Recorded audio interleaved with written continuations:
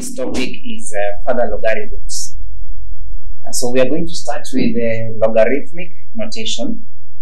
When a number is written in the form a equals to b power m, b is called the base, while m is called the power or the index. M is therefore the logarithm of b of a to the base of b. It is written as log of a, the base of b, is equal to m.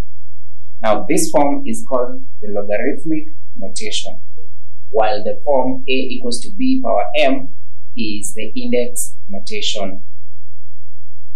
Example 1. Write the following in logarithmic notation. We have 3 power 4 equals to 81. So you see 3 is the base. Therefore, we are talking about 81. The log of 81 to the base of 3 is equal to 4.